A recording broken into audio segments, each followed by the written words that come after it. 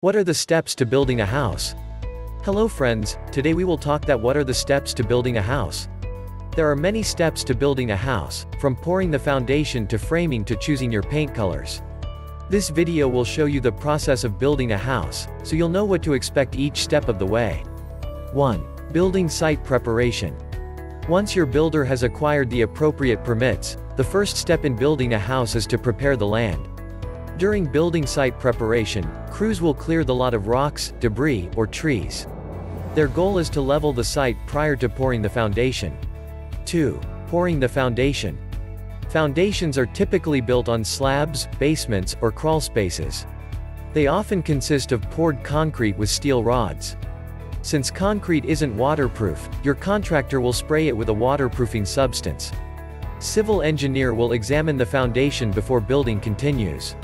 3. Framing. During this step, the contractor will install walls, windows, and doors, as well as the floor and roof systems. What's known as the skeleton of your new house is starting to take shape.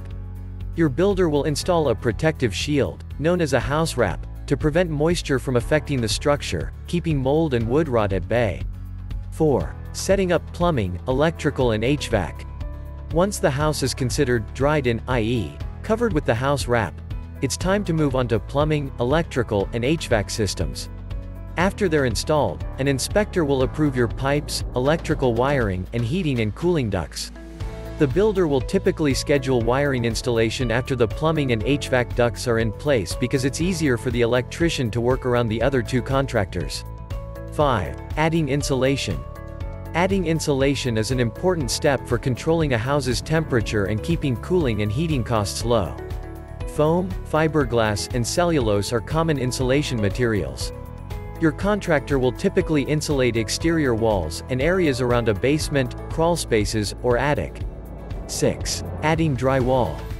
Once the drywall goes up, your house's interior will begin to look complete.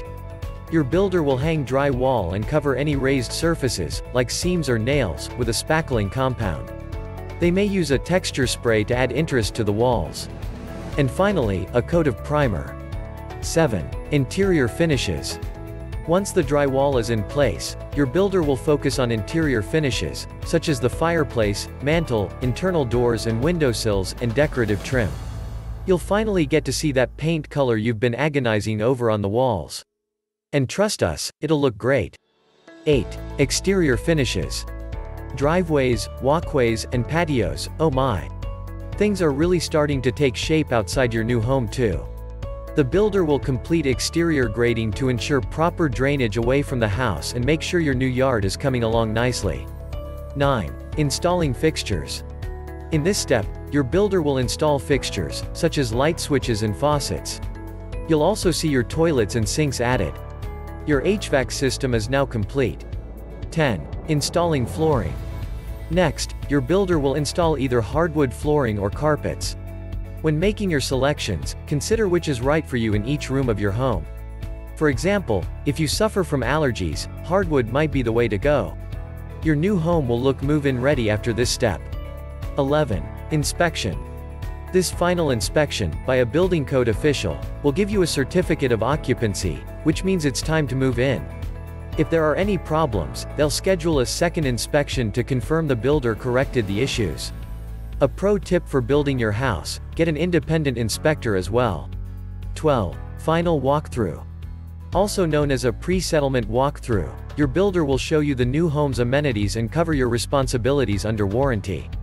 Now is your chance to spot anything you'd like them correct before moving in. Take your time and examine things closely. For example, check to make sure they've included all of the features you requested and that all of the electrical outlets are working. If you like the video, give it a thumbs up and share it with your friends. For getting more useful and interesting information, subscribe to the Engineer Ajay Lod's channel, How to Make My House.